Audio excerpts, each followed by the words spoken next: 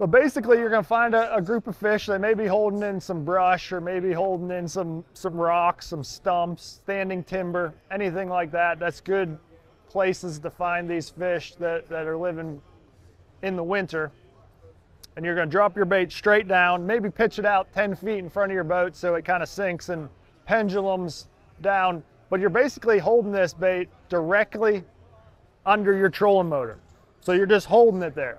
So you want to sink it down, you know, follow it with your electronics, or count it down if you don't have the live scope. You can even fish this way with 2D sonar. You know, a lot of guys fish this way with 2D sonar and just looking for fish. But a lot of guys caught them like this at Cherokee Lake in, I think it's 2017. You know, that's how the tournament was won. Jacob Wheeler won fishing this way, just fishing vertically with a Demiki rig with 2D sonar.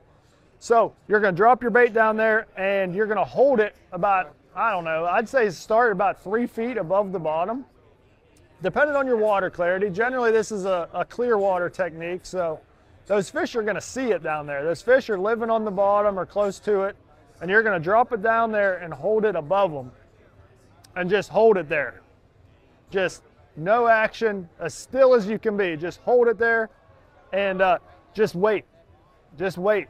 You know, you're not putting no action in the bait, just holding it still, and, you know, allow the boat to drift with the wind or anything, or current, anything like that, but you just hold it still. And the curiosity gets the best of these fish, and they just can't resist. They come up and check it out. They'll either come up and eat it right away, or they'll come up and check it out, go back to the bottom. Maybe one of his buddies will come up and check it out, and eventually you just hold it there long enough.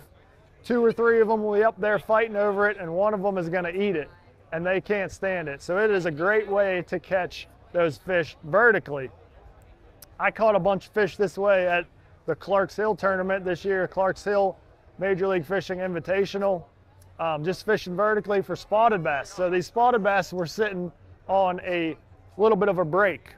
They were sitting off the end of a point on this break, and they were glued to the bottom. You know, you couldn't see them if you looked at live scope, until you dropped a bait down there. And you drop a bait down there, and the bottom comes to life. All these fish start coming up, and they just would not hit it if you dropped it to the bottom. If you dropped a drop shot down there, or a Ned rig, or anything like that, they would just follow it and look at it, but not bite it. So I dropped the Demiki rig down there with the 3-inch shad-shaped worm, and I'm just sitting there holding it still. Finally, one comes up and eats it. And I got that school fired up, and I caught him on like 10 to 12 drops in a row. Just sitting there on spot lock, dropping straight over the side of the boat.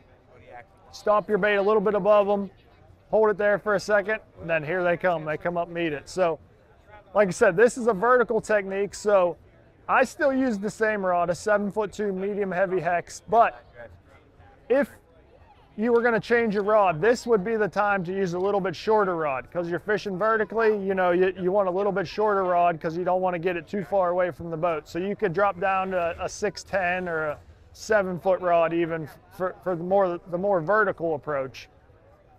Same equipment line wise, you know, you definitely want to use that light fluorocarbon line. This is a clear water technique.